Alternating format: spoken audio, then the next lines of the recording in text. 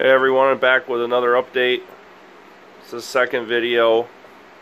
The Aeroponic Strawberries and the one cabbage plant. The cabbage plant's been in this system about 4 weeks. The strawberry plants have been in anywhere from 2 to 3 weeks.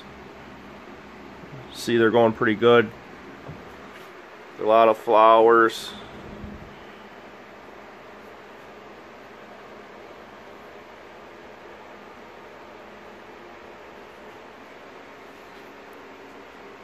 Got a runner down here rooting. It's actually, there's one little root down in there starting to go down in.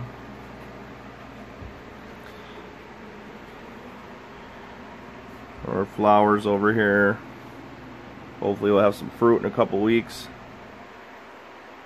It's the cabbage plant. Put a picture up of the roots of the cabbage plant. They're huge.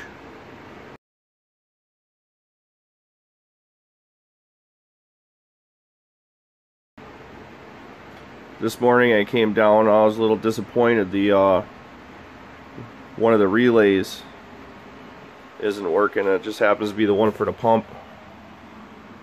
These relays, this third one down here.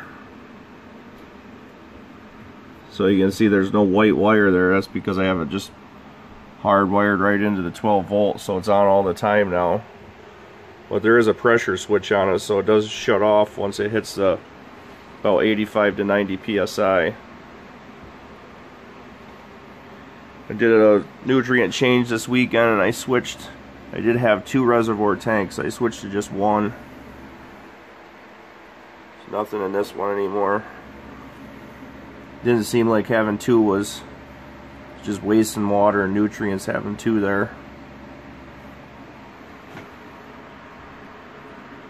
That's about it. Stay tuned for more. Thanks for watching.